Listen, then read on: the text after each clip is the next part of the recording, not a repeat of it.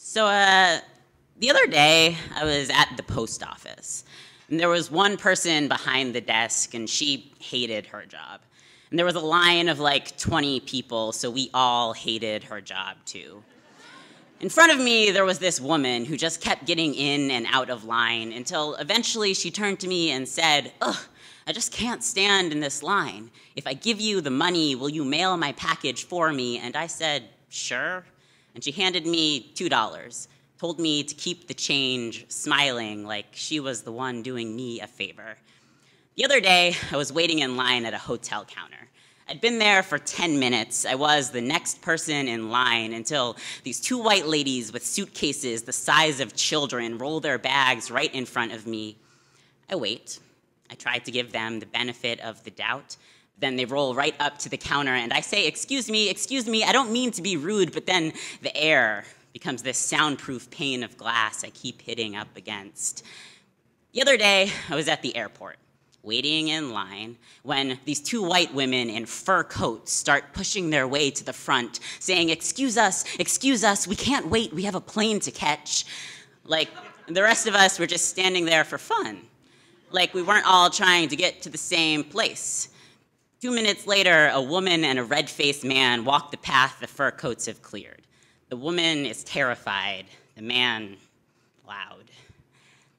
The other day, I was standing in line at the reception of a person of color writing conference when suddenly a white woman walks through the door, reaches through the line for the food on the table, saying, excuse me, I know this is horribly rude," but then another and another, until there's just this line of brown bodies with white hands reaching right through them. The other day, forgive me, but I could have sworn I had a body, that it was solid and opaque.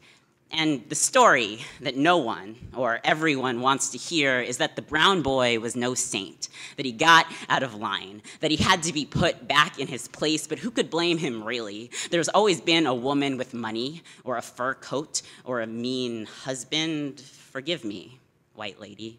I know you know about waiting. I know you know about the step across the line and the red that sometimes follows, about hands reaching through you like you don't live in your skin, though you do, so you feel everything I know. You know about men with guns, with fists, with locked doors. But the other day, my professor passes for a white lady, complains about getting a ticket for not waiting at a red light, and the other day, a cop, white lady, scolds my mother like a naughty child, and the other day, a boy is killed, and no one can wash his blood from their tongues, and the other day, a trans woman is killed, and her body does not make a sound, and in the beginning, a slave girl is raped by her master, and his wife, white lady, orders the skin torn from her back for the crime of having a body at all. I know. We're all just trying to get to the same place.